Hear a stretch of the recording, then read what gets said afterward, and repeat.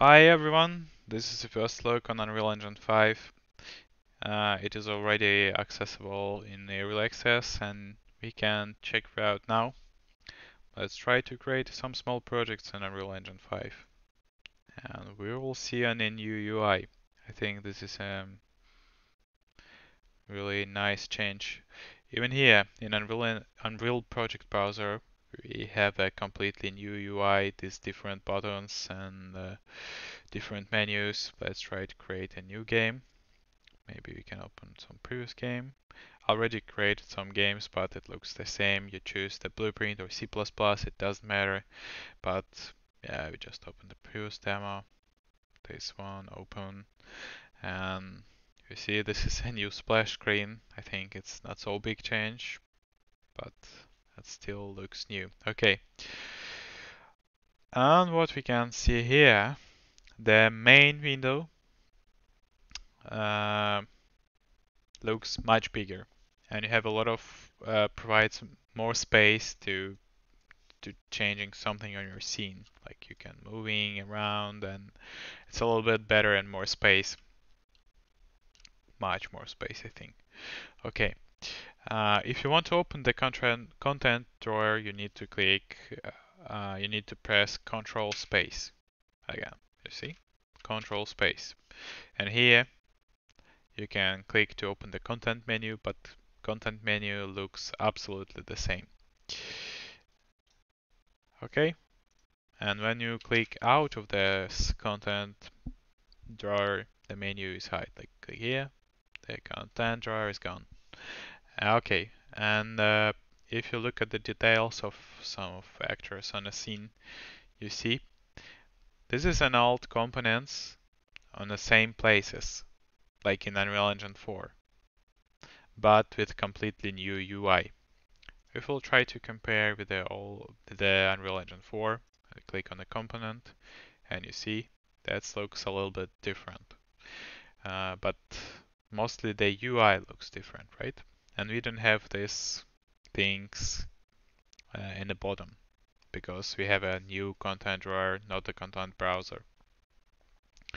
And we can scrolling these settings, we can choose something from here, new menus, and we can see these components of this actor.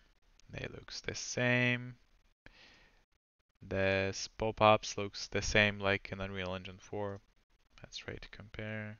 Here you see, this absolutely the same. And they changed a little bit the world outliner, you see.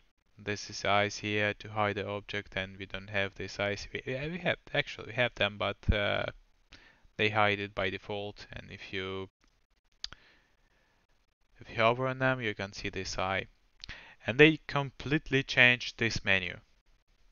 In the old version, they have these huge buttons, and if you have a small screens, for example, and you want to open two different Unreal Engines, you definitely don't have a space, and you need to hide one of them and open the full menu, and you can reach them only by this uh, special button. Here you can to configure what you want. But in a new version, you have display and this button, and the same menu like in the old version, but only one button. You can click play. You can play. This is a new skybox, by the way, but it, it doesn't look like new, but they created something new. Maybe it's not configured in this version, but yeah. Okay, escape. And they changed. This is this menu. You see the modes. They changed it completely. They created an icons because here they don't have enough space here, but they removed all this bullshit and they create this more. This is a small icons, but they're much better organized here. And this activates selecting editing mode, landscape foliage, mesh painting, chaos and chaos system, I mean, and uh, brush editing mode.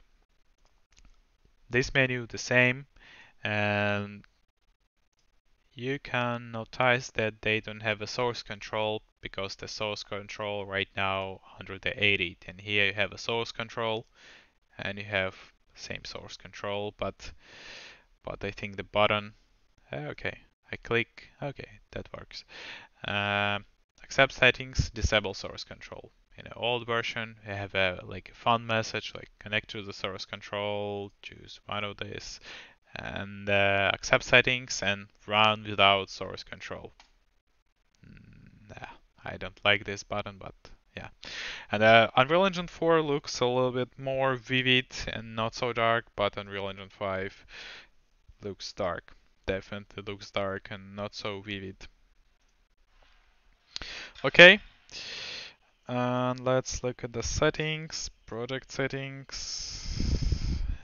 For example, the input the same, the old icons. Okay, this is a completely new UI and a lot of new features inside of the Unreal Engine 5, and we will check it later.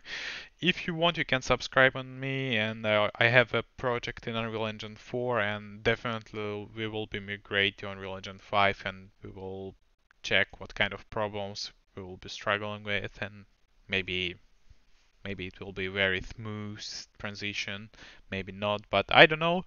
And if you want to see that in future and you will be really interested in, I will create for you a new videos how we are migrating from Unreal Engine 4 to Unreal Engine 5. That's it for today. Thank you very much. Bye bye. Have a nice day.